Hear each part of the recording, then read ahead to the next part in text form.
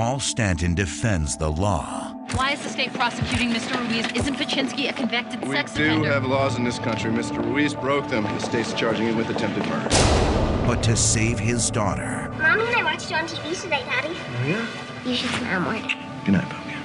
My daughter's dying and she needs a long operation. I don't think we can save Chloe's life. He must break it. If you are in need of a transplant and have money, there are options. An illegal transplant. You gotta get me in touch with these people. I need to talk to you, Jim. Just give me a name. The guy contacted me, the man at the border. His name was Dr. Navarro. Could you really turn Chloe over to people like this, and people you never met?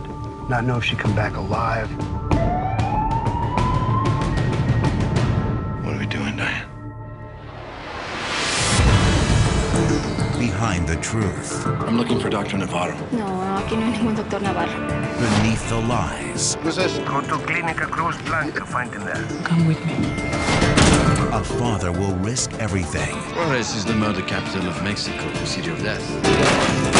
on a dangerous journey. Take me there? She's very dangerous place. Don't go there. You disappear or die. How soon can you get the lungs? I need them tomorrow. Tomorrow?